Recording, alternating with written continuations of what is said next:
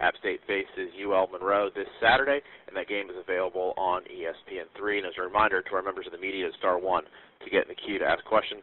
Coach, while we're waiting for that, would you mind starting us off with an opening statement? Yeah, just really pleased this past weekend. Road game, first conference game. Really pleased where our guys went out and played down in the Georgia Dome against Georgia State. Really high-powered offense, and our defense played really, really well. And, we were able to come away with a big win for our first conference game. So we're excited about that. Now we're just looking forward to, playing our second conference game down in Monroe.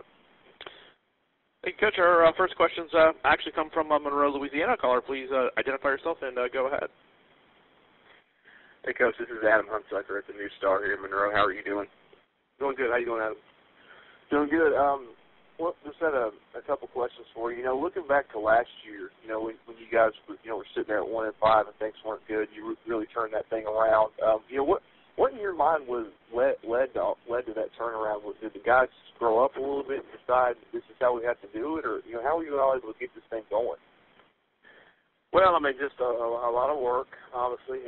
First part of the season, just didn't catch a couple of breaks, didn't go our way. Otherwise we could have won a couple of those games early. And then we just kept with the process and just kept working, and it just started clicking for us. About the middle of the season, and guys got a little bit of confidence. We started playing better offensively and defensively, and then it just started reeling some wins. And we just had a great off season. We had most of our guys back from last year's team, and it's kind of just taking that from what we did last year and started this season like that. So, and just playing really confident football, and our guys are playing extremely hard. Looking at this year's schedule, you guys have been on the road for the most part of starting off this season. You only played 2 home games. How have it takes a certain mentality to play well on the road, and do you think you guys have that, and how have you been able to develop it? Yeah, we always talk about things that we can't control, then we're not going to worry about them. And and obviously a schedule, you can't really control that. We're going to play who we play, and we have a good routine that we go through every week, and it seems to be working for our guys, and our guys really.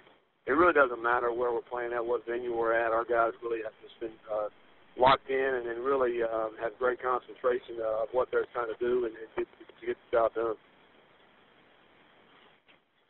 Thanks, Coach. I appreciate it. All right, thank you. Thank you, Adam. And I believe your next questions come from Steve Barrow. Steve, please go ahead. Hey, Coach. How you doing today? Good, Steve. Good. Just one thing on the Georgia State game. Your Georgia guys played pretty well. Guys like, of course, Taylor and Cox and Law and Malachi. Was there a little extra something in their eye maybe or in their step just before kickoff or anything like that? I know they were pretty low-key at practice, but... Yeah, I don't think so.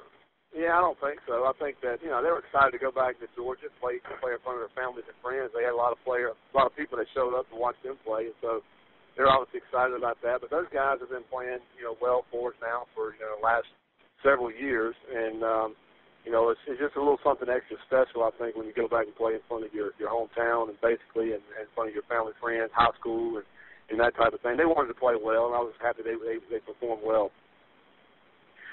Coming up on Monroe, they've played a couple of better SEC teams, I think Georgia and Alabama. Yeah, their schedule has been pretty good, so you feel the record's maybe a little misleading. Absolutely. Their record is certainly misleading. They played Georgia, Alabama, Georgia Southern, and Tulsa. they're all pretty fine teams there, and that's a hard schedule and to start out with. And not only does it kind of get your confidence low, but it also you may get injuries and that type of thing just playing some of those big SEC power teams. And but we got great respect for Coach Berry and his staff and what they can do down at Monroe. They're certainly a very capable team of winning, and so you got to play your very best anytime you're playing those guys.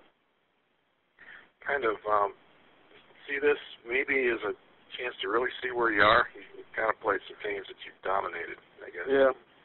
Well, their combined record is not that great, and this team that's right. played some tough teams.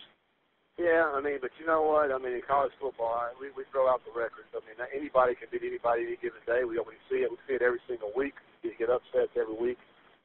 You know, I think this team is capable of winning the conference. The Monroe team. I mean, I really do. I mean, it's just they have a lot of talent, a lot of ability, and so you got to show up every single week, and you have to approach the game like it's obviously the biggest game of the year, and that's where we are. I mean, we're putting everything we got in this preparation for this week against Monroe, and you know, and hopefully we'll go in there and play well. And you know, it's just a challenge every single week, especially now going on the road.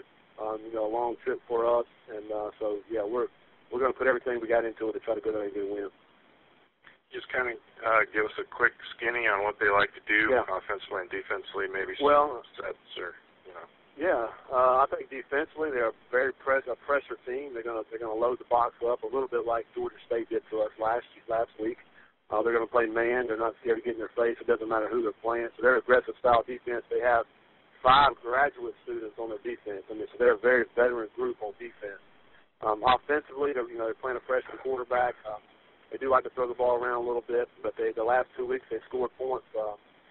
You know, put up some good points the last few weeks. So they're kind of hitting the groove a little bit offensively.